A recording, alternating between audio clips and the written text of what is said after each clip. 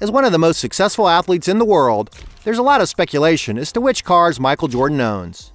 Bentley Continental GT, $265,000. Ferrari 599 GTB Fiorano for $300,000.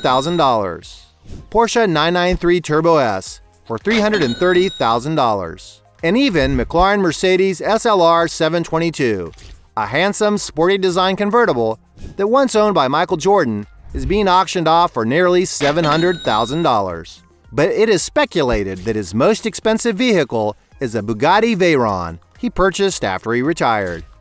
It is a supercar equipped with a 1,000 horsepower engine, capable of reaching a top speed of over 250 miles per hour, and which in its most complete version can cost as little as $1.9 million.